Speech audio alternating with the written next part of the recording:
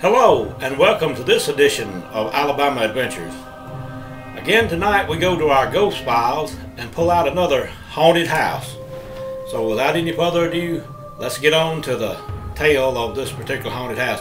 What I did one afternoon this week, I ran over there and made a few pictures of the house. I was going to do a video, but when I pulled over on the side of the road, and of course I've got Alabama Bigfoot Society written on the side of my Jeep, everybody and his brother had to stop and want to know if I'd seen a Bigfoot there or what was going on. So I just didn't do any videoing. I just made some quick pictures of the house, and we'll run those pictures while I'm telling you this story on this haunted house. A house that has a haunted tale with it is located just outside of town and in the community of Pleasant Hill. The original owners, long since deceased, were very prominent people in the community in those days.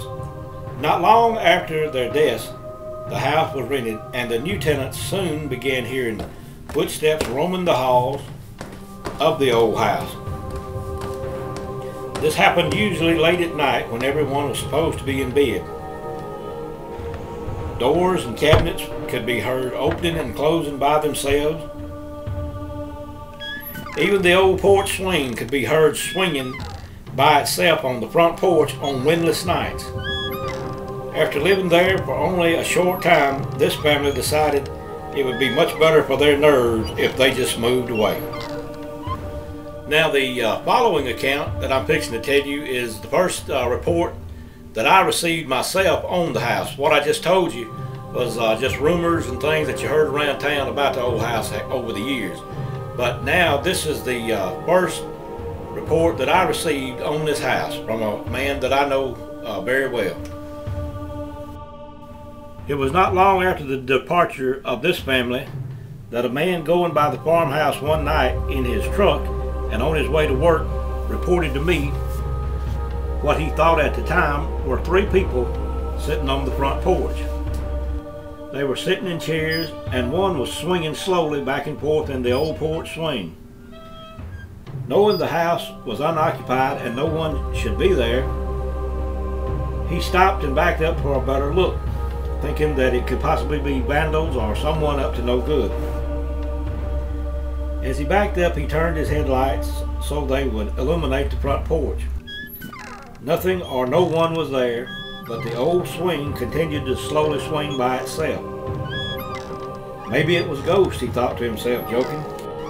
It was only a few weeks later that two other witnesses joyriding one night also reported a ghostly sighting at the old house.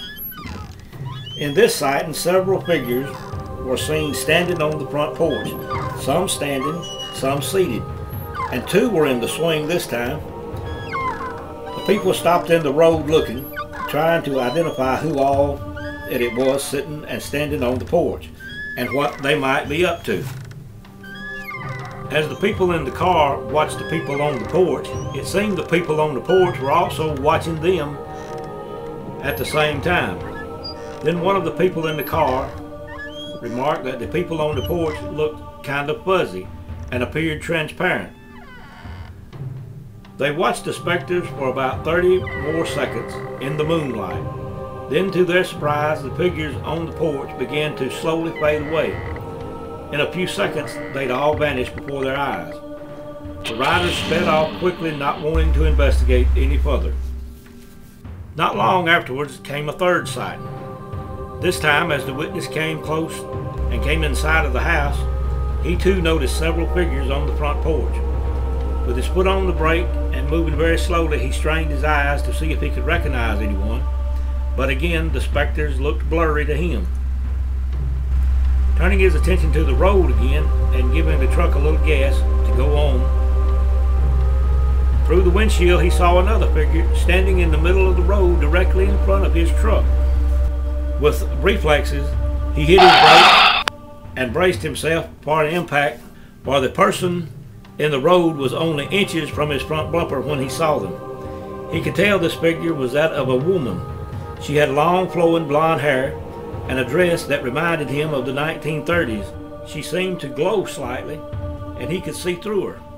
After he thought about it a little while, Maybe the dress wasn't exactly a dress, maybe it was a white gown that glowed, or then he thought it could possibly be a funeral shroud, as they often buried women in shrouds in those days, in the 1920s and 30s. To his horror, it looked to him as he hit the woman, and she fell to the pavement, out of his sight, and as if she had perhaps fallen under the truck. He turned off his truck quickly and jumped from the cab.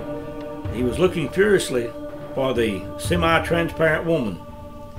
She was nowhere to be found, neither in front of, under, or behind the truck. A quick glance toward the porch, and nothing was there as well. Over the years, there have been several reports of ghosts on the porch, as well as 2 reports of the girl in the road. Each time, the motorist hits the glowing, transparent woman, who seems destined to never be able to complete her journey safely to the front porch. Now, that was some reports that I received and had on file for several years. Let me tell you the most recent couple of sightings over there. A family moved in over there one time, and they too began hearing footsteps, and when they would go to bed at night, they began hearing dishes rattle in the cabinet in the kitchen. One night they heard the refrigerator door continuously open and close, because it was kind of slammed hard, and the items inside the refrigerator would sometimes rattle, like the eggs and glass jars or something they had in there. This happened pretty much all night one night. A few nights later, they heard cabinet doors in the kitchen once again being slammed, and heard dishes like they were being bumped up against each other. You know what kind of little sound that makes when you put a glass up in the cabinet and it hits and it touches another glass. It makes a little dinging sound. They heard this all night. Her husband, the lady's husband, finally got up and went to the kitchen and didn't find anything. The doors were all closed, and he didn't see anything out of place. However, the next morning when they got up, and I believe the husband went to the bathroom to start getting ready for work, and his wife went into the kitchen. They had 2 small children at the time there, and she was going to prepare breakfast before school time and work time. And when she walked into the kitchen, she screamed, and her husband came running in, and when he came in, all the dishes had been, glasses and plates and saucers and cups and that type of stuff, all had been taken out of the cabinet and were all sitting on the counter and on the kitchen table in there. So anyway, they kept staying there though, even after this happened. Then it just seemed to get worse as far as the footsteps and the clatter of the dishes. Doors began slamming, hallway doors, bedroom doors, when there wasn't any air being able to get into the house. The windows were closed, doors were closed.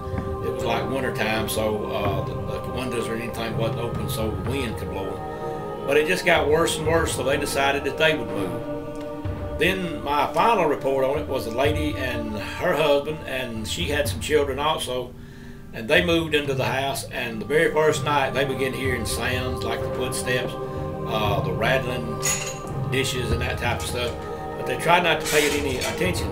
Then a night or 2 later, they heard what sounded like the silverware drawer being open and closed, and you could hear the silverware jingling around in there as if somebody was going through the knives and forks and spoons hunting something.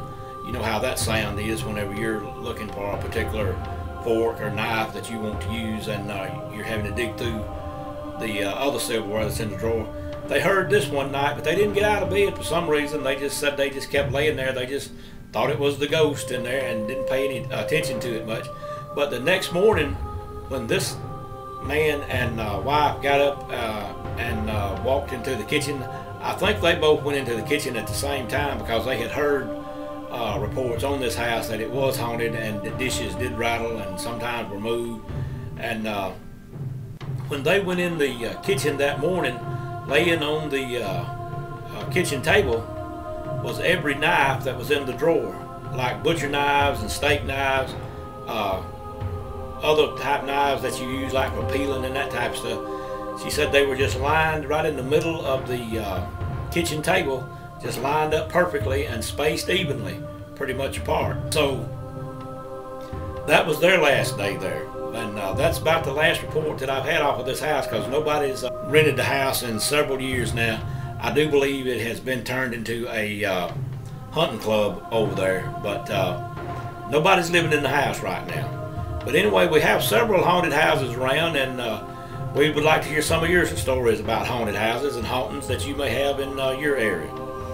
If you like this tonight, and I hope you did, I ask you to give us a like, and if you like what we're doing down here with our ghost investigations and Bigfoot and other type stuff, I ask you to subscribe to the channel. I would like to, as I always do, say hello to my granddaughter Madison and wish her a happy Halloween. Also wish her a happy birthday this month. She has a birthday this month, so she'll be 12 years old, and thinking about her a lot around her birthday. And I also want you to know that the Alabama Bigfoot Society is run completely out of pocket. With all that being said, I guess we'll be looking for you next time on the next Alabama Adventure.